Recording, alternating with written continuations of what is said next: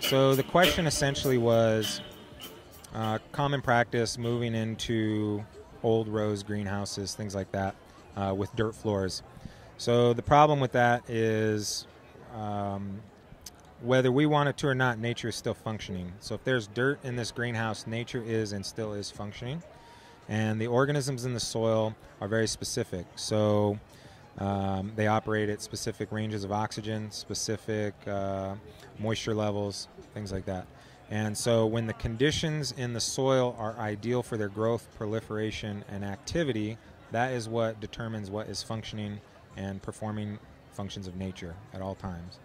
And so in these old houses, they've been chemically bombed, and so there's residuals of chemicals in the soil that are being pulled up and can be pulled up into the plant, which I understand is and can lead to test failures. And then just the presence of these spores of these organisms, because the ground of that greenhouse has been compacted, anaerobic, and full of disease spores for who knows how long.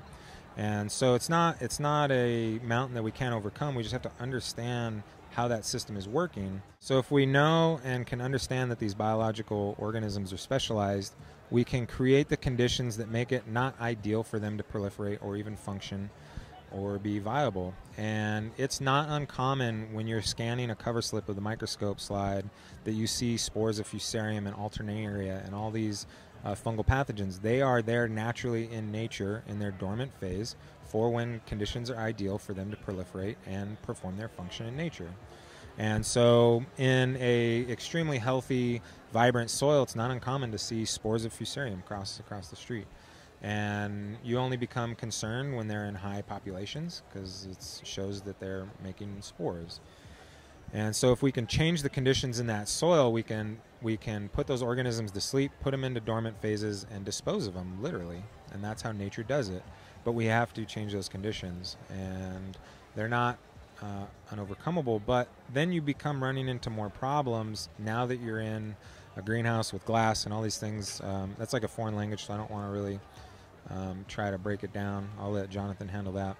But then you're running into more problems. And we make a joke when people ask us, how do we retrofit these old greenhouses and grow in them? And say you don't. You put PVC hoop houses, you pull tarps, and you go buy an appropriate facility, that doesn't have disease, and that will be ideal. So one of the things I see most often, because I'm analyzing the soil of different growing styles, indoor, outdoor greenhouses, different types of greenhouses, we can see very clearly how those environments are negatively impacting the soil, which is driving pest and disease pressure.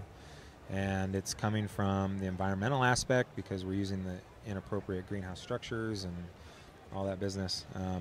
But really, we're creating a hostile environment. That hostile environment dictates a hostile soil environment. And then when that happens, the good organisms go to sleep and the bad organisms wake up. You can mitigate those, but then you're still fighting a hostile environment. And we can change the conditions in the soil to be more ideal for vigorous plant growth and lower disease pressure, but then you're still fighting environments. And we can see that very clearly when we analyze the different groups of plants individually amongst the greenhouse or the space. And you can actually see in the back corner by the wet walls, there's an increase in humidity, which is negatively affecting the natural respiration of the moisture in the soil in those pots. When that condition is created in the soil, that selects for organisms that produce nitrates, these anaerobic organisms. Nitrates are fine for vegetative and vigorous growth, but as you move into flowering, you have to lower the nitrates and bring in the ammoniacal nitrogen. If you look on the back of any bottle of nutrients, you see this happen with the percentages and the types of nutrients that are happening. So this increased humidity, whether it's VPD indoors, you're running high heat, high humidity, it is stifling that soil surface, and it's creating these conditions ideal for organisms that produce nitrates. When nitrates exceed 55% of plant sap, you end up with sucking pests, like as a function of math and nature.